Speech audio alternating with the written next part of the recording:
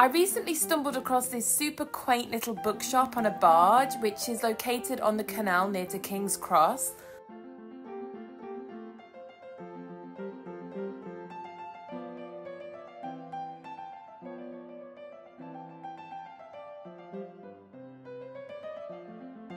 Pardon? Believe it or not, this boat is more beautiful on the inside. Is it? Can I look inside? I'm banking on it.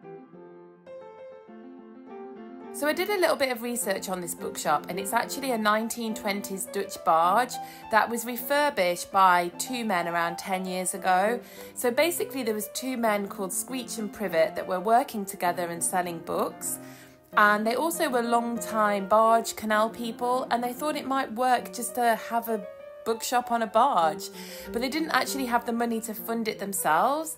But they came across a Dutch barge owner that was looking to sell his boat, but instead he agreed to become a part of the project in exchange for becoming a third partner in the project. I think what's so wonderful about this place is that it really feels like you're rooting through a private collection rather than standing in a generic bookstore.